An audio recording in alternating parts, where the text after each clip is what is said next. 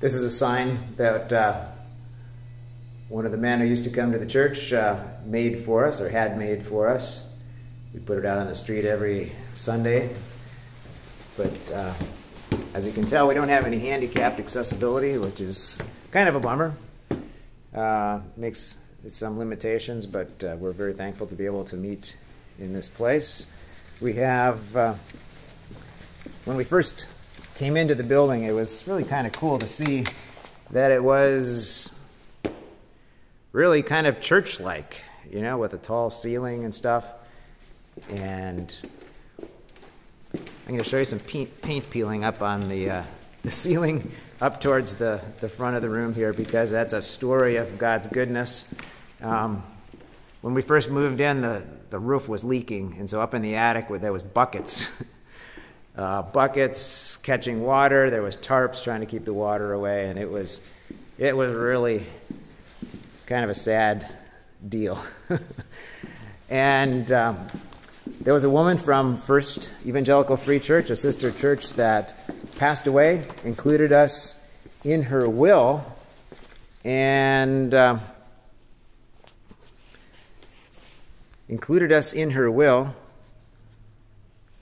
and gave us like $20,000, and we were able to pay for that roof with that. So, wow, God has been so good to us. Also, in this room here, it wasn't the way it is at the moment.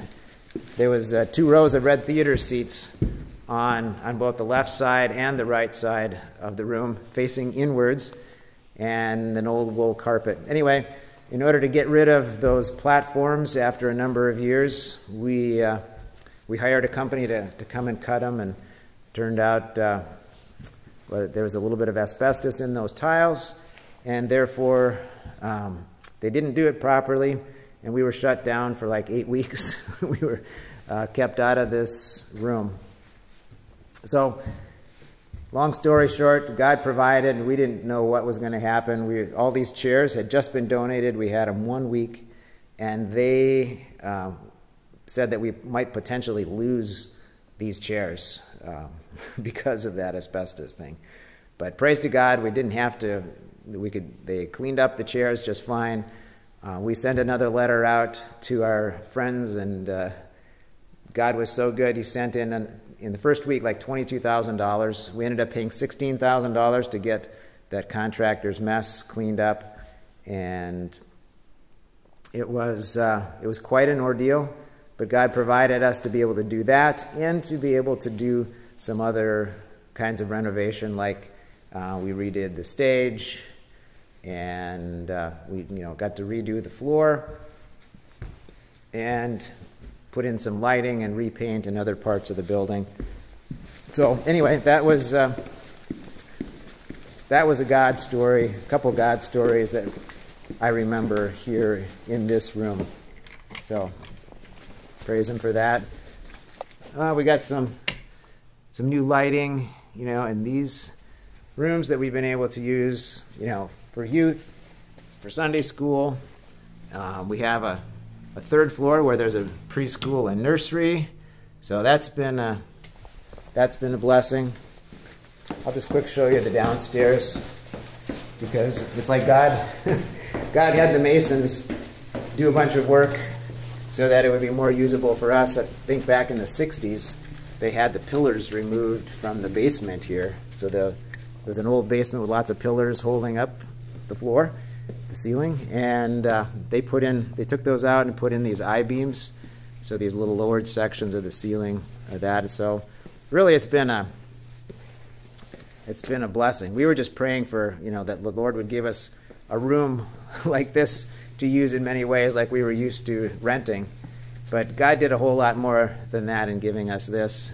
He gave us a big space to use for our kids and youth ministry, for dinners, outreach kind of things. He also gave us, a pretty nice kitchen to use, so we're really blessed with that. And if it looks a little junky, maybe God's calling you to come and help us clean up. We could use some help in areas like, building maintenance and regular cleaning and, working with youth, working with children, working with music, working with finances, leading Bible studies, all kinds of opportunities here in the city.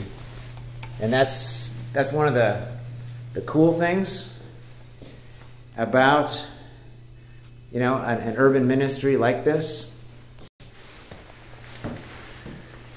It's that everybody is needed, and no matter what the role that people are playing, whether that's in music or in hospitality or greeting somebody at the door, all those things are important. But our main goal is to invest in people, to bring them to Christ, and to invest in people to have them grow in Christ. And so, once again, it kind of feels like we're starting over in this ministry.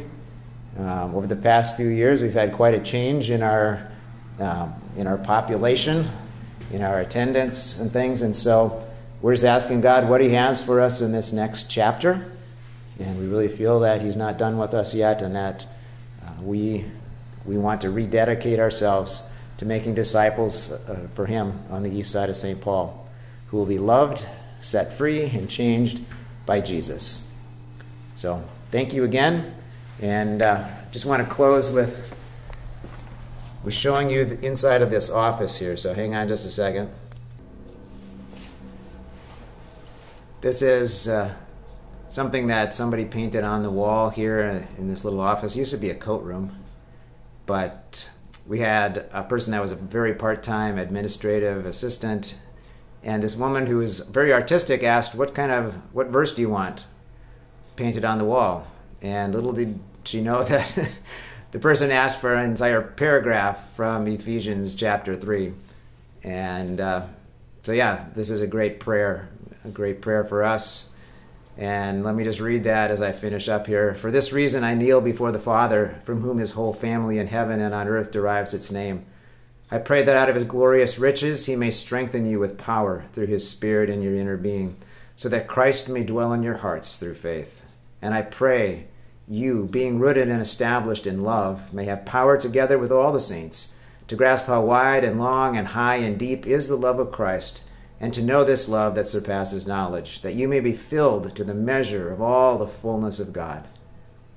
Now to Him who is able to do immeasurably more than all we ask or imagine, according to His power that is at work within us, to Him be glory in the church and in Christ Jesus throughout all generations, forever and ever. Amen.